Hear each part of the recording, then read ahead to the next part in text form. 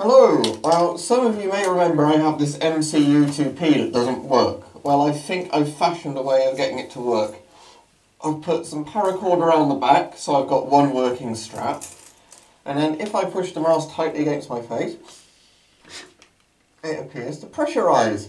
So, that means we can adequately test it.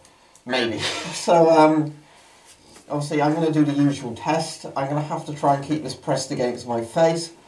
I don't know how good the voice diaphragms or anything are in it, but if you wanted to just see the mask in use, even if it fails horribly, let's do it. Okay, and now I'm going to have to time that about 2 minutes, I guess.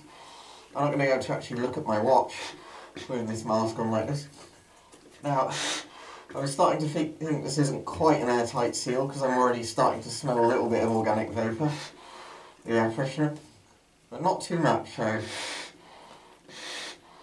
maybe it is kind of pressurised to my face. I don't really know. But anyway, I'll talk a bit about the mask, and if I'm not overcome with the smell, it means it's working to an extent.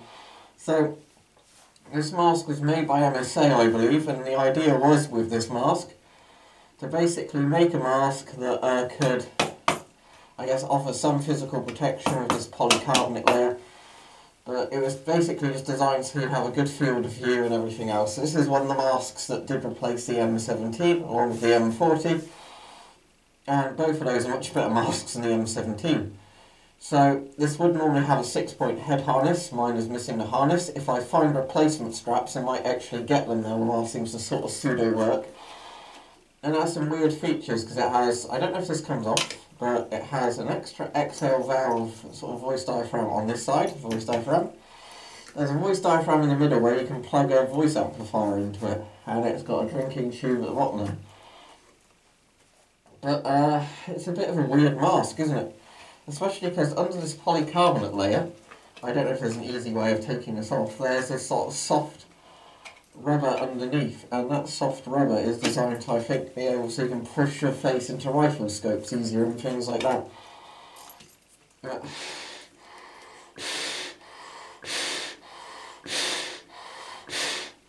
If I hold the mask tightly to my face, it does seem to actually stop the smell coming in, but it's very difficult to do without actually having a working strap system on the mask, so yeah.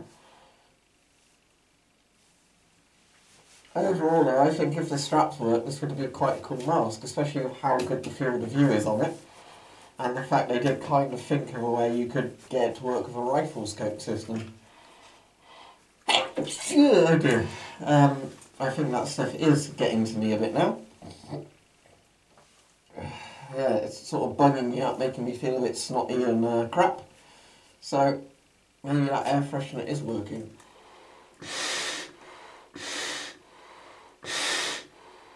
Let me just try definitely breaking the seal. Yeah, that smells a lot stronger, so something's okay. Either the filter's on its way out, which could be the case because I've used this in a lot of tests, or the mask not having a good seal is getting to me, I'm not quite sure.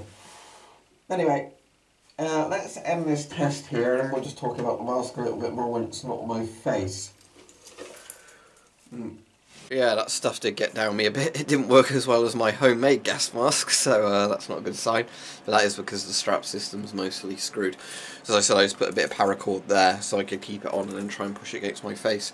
With the cap in, it does definitely make an airtight seal, if I can just demonstrate that again.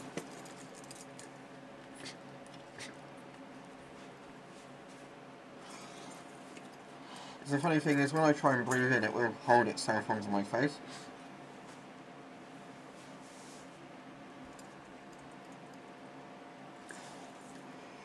And then, of course, as soon as I actually exhale and, you know, the pressure goes, the mask drops off my face. But, yeah, if we have one of these in working condition, I think MSA is still making a Millennium series that are a bit different, but the same idea. This has got quite a lot of innovative features. The polycarbonate style shield, so it's like having a little riot helmet thing on. Now it clips on somehow, but I'm not actually entirely sure if there's an easy way to get this to unclip from the mask, because if there was, I'd love to have a look at the you know, mask without this clip on. Let's see if I can get it off. Oh, I think it's coming a bit. Oh yeah, I'm getting this off, okay. it's also held on by some sort of band. There we go. Right, that's off. So what you've got here, some sort of polycarbonate, hurts a bit, riot kind of thing on the front. And then the mask has this really interesting squidgy stuff.